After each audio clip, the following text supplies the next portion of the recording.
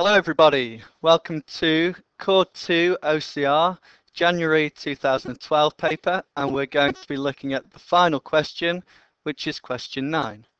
Now if you read this question, you see that the question wants us to do some trigonometry, okay? Solving some trig equations.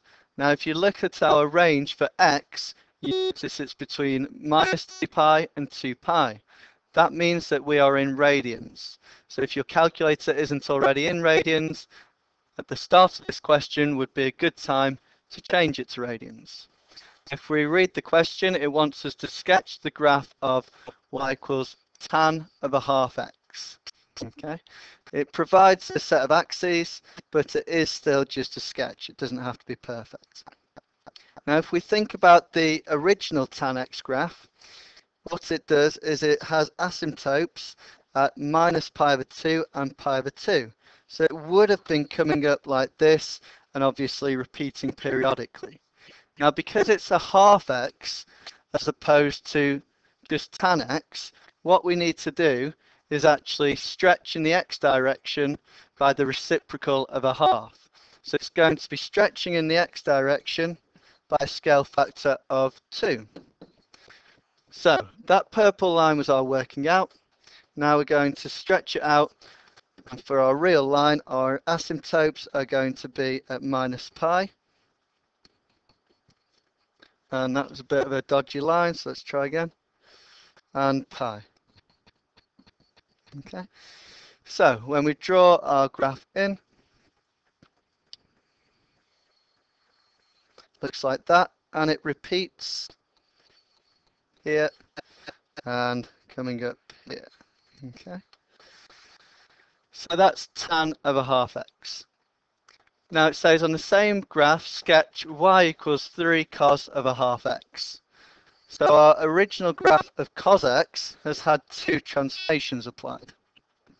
I'm going to take this opportunity to tell you a quick trick about how to tell the difference between the graphs of cos x and sin x. Okay, so here's a little snowboarder who's waiting on the y-axis to try and snowboard, and if he's on the cos graph, he can snowboard down it.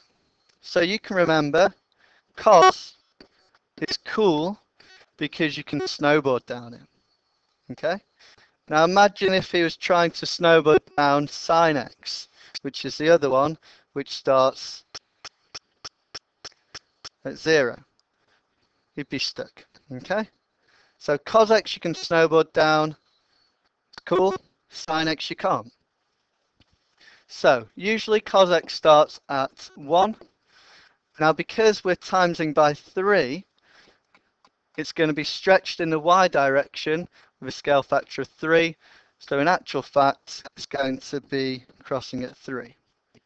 Now we have the same transformation that we applied to the tan x graph, whereas we are doing a half x. So we are timesing in the x direction by a half. Okay, so this graph would usually be crossing here at pi over 2 and have its minimum point at pi. Okay, so our stretched graph is actually going to cross here at pi and start to turn here at 2 pi. And obviously it's symmetrical. So the green line is our graph of y equals 3 cos a half x. It's always good practice to label your graphs, okay? So that's y equals tan of a half x.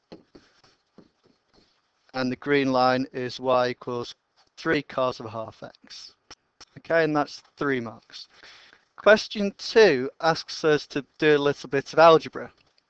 Okay, and it says starting with tan of a half x, which can be written as x over 2, equals 3 cos x over 2. We need to show it can be expressed like this. In a show that question, it's basically saying, here's your answer, you have to get to it. Okay, so we have to use anything we know about trigonometry in Core 2 to get to that line. You should know two main equations in terms of trig. The first one is tan of an angle equals sine of that angle over cos of that angle. The other one is that sine squared theta of any angle plus cos squared the same angle equals 1. So I would write those at the top of your question for you to use. The only one we can use at the minute is the one to do with tan. So remember, our angle here is x over 2. So this is the same as sine x over 2 over cos x over 2, and that equals the right-hand side, 3 cos x over 2. What we're going to do now is times up by this cos x over 2, which gives us sine x over 2 equals 3 cos squared x over 2. Now we're at an opportunity to use this expression, okay? Now if you transform this equation, you get that cos squared of an angle equals 1 minus sine squared of the angle. So the next line we can write is that sine x over 2 equals 3, and we're substituting in now 1 minus sine squared theta. Okay. Now you expand your brackets, running out of space on this one, so I'm going to just save a bit of space and expand like this. So it is 3 minus 3 sine squared theta. Okay. Now, all we have to do is one more step to put everything on the same side of the equation to get our answer. So in your working out, you would do one more line. I'm wary of space, so I'm going to just write over the top of this one. Okay, but you can see what we did. We still have to fit quite a lot of work in on our next question, so that's why I've just rubbed that out. Okay. So now it says, hence, solve the equation. Tan of a half x equals 3 cos of a half x. Okay, so if you think back to a graph we drew, we are finding these two x values, okay, because it says solve for x. Now, if you look at our range, we have that x is between minus 2 pi and 2 pi.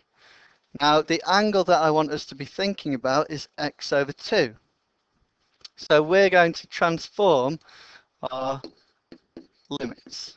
So if x is between minus 2 pi and 2 pi, if we divide that equation by 2, or that inequality by 2, we get the condition that x over 2 is greater than or equal to minus pi and less than or equal to pi. Okay. Now, this is a disguised quadratic. If we let y equal sine of x over 2, this blue equation becomes 3y squared plus y minus 3 equals 0. So in your exam, you would attempt to factorize that, and you would soon realize there are actually no ways to factor that. So what you would use is the quadratic formula. So you would get your calculator, and you would work out that y equals minus b, which is minus 1, plus or minus square root of b squared minus 4ac all over 2a. Okay, so what you would do now is plug it into your calculator. We are running very short on space, you might have to go on to the next page. Okay, so you can do it at the same time as me now. Put this information into your calculator.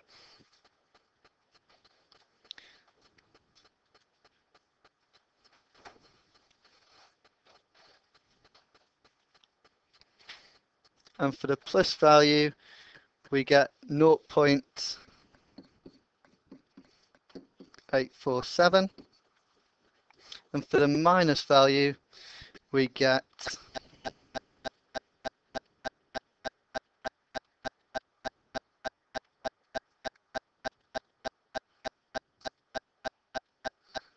minus 1.18.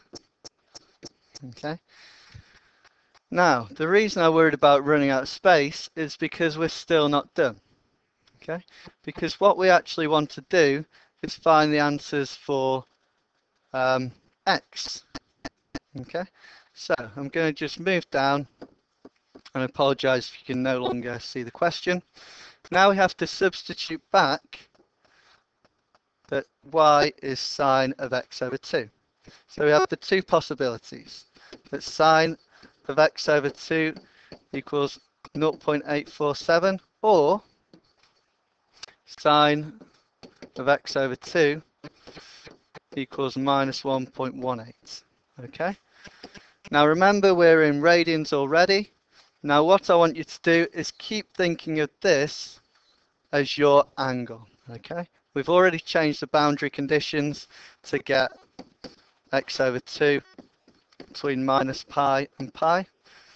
So that is where we're looking for these values of our angle. Now, if we do sine to minus 1 of 0.847, let me just figure that out on my calculator. Then we get our angle is 1.01 radians, okay? Or, from this one, if we do sine to minus 1 of minus 1.18, give me a second.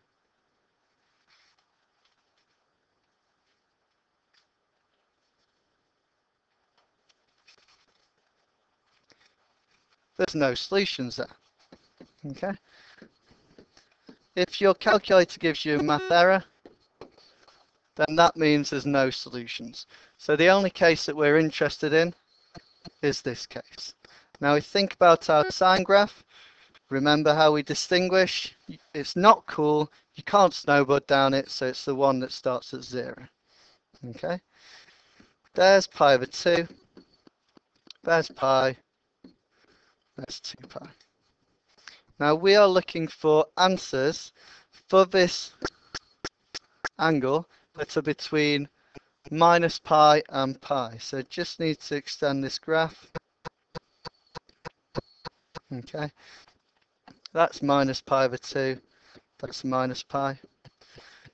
So if we look from this, that x over 2 equals 1.01. If you think about pi as a number, it's 3.14 something. So pi over 2 is 1.57, etc. So that means that our 1.01 is somewhere in this region. And hence the two answers that we're looking for are these two. Okay. So the one answer that we've got is 1.01. The other possibility is pi take away 1.01.